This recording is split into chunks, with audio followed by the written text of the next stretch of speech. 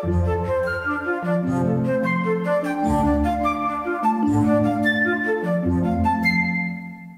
Mountain Man era in the North American Rocky Mountains lasted from about 1810 until the 1880s, with the era really cresting in the early 1840s. During this period, trappers fanned out through the Intermountain West with the aim of collecting as many beaver pelts as they possibly could. As trappers were mobile, their camps were simple affairs, and rarely, if ever, did they involve anything close to what we would regard today as architecture. Shelter was generally a tent made of blankets or buffalo hides or canvas. Teepees were not widely used by trappers because of their bulk, although trappers did use teepees occasionally during the colder winter months.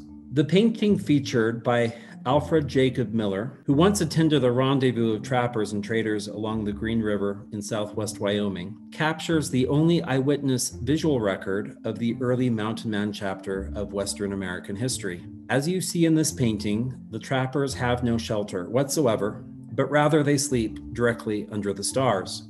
As demand for pelts and other products that trappers provided receded, many trappers left the Intermountain West and found other employment and lived other lives. A handful, however, stayed on in the region and established forts and outposts that facilitated westward pioneer migration. Architecturally speaking, these outposts were simple structures, but they did play an instrumental role in westward settlement.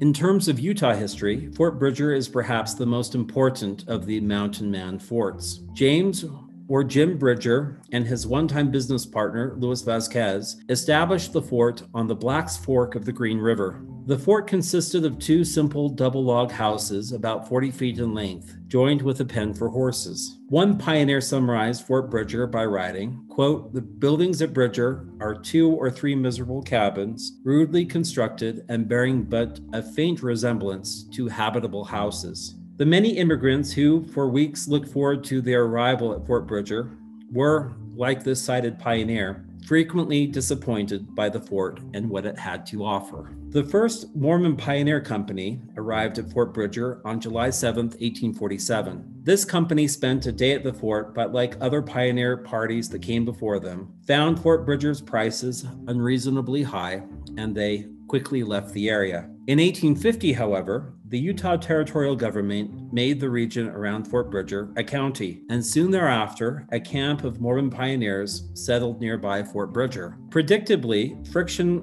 arose between Bridger and these new settlers. Brigham Young responded to this friction by sending a Mormon militia to take control of both Fort Bridger and the neighboring Green River ferries, both of which became integral parts of the Mormon settlement plans for the region. When Mormon troops took over Fort Bridger, they built a large cobblestone wall around the compound, which is clearly visible in this historic photograph. The now Mormon-controlled Fort Bridger again became embroiled in controversy in the fall of 1857 when it became a part of the Utah War of 1857 and 1858. As a reminder, the Utah War resulted from disagreements between Mormons and the federal government over questions of sovereignty, religious practice, particularly polygamy, land and water rights, and numerous other issues.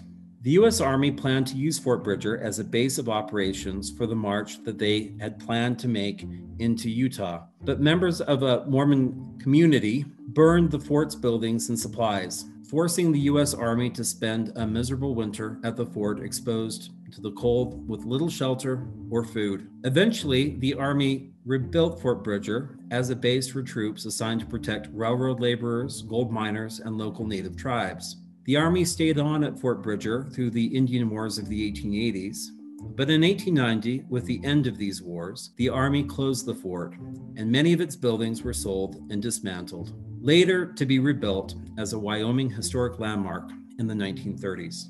The second trapper outpost that had an outsized impact on Utah's history is, of course, that constructed by Miles Goodyear. Goodyear built and occupied Fort Buenaventura in what is now Ogden. Goodyear was born in Connecticut, but left for the American West when he was 19 and spent much of the subsequent decades trapping beaver throughout the Rocky Mountains. In 1845, with fur trades declining, Goodyear decided to build an enclosed fort on a large westward bend of the Weber River, approximately 1/4 mile west of what is today the end of Ogden's 28th Street. Goodyear's fort comprised a palisade constructed with cottonwood logs set upright in the ground that enclosed about 1/2 acre of land adjacent to the river. 4 log cabins occupied the corners of the fort, and sheds, corrals, and a garden were also located within this enclosure. Additional corrals for other animals were located on the outside of the palisade wall. In November 1847, the Mormon leader James Brown purchased Fort Buenaventura, and Goodyear moved to California. From this point forward, Goodyear's fort was rechristened as Brown's Fort, Brown Settlement, and subsequently Brownsville. Of the original buildings at Goodyear's Fort Buenaventura, only one of the cabins has survived to the present day, and this cabin can be regarded as Utah's oldest Anglo-American structure.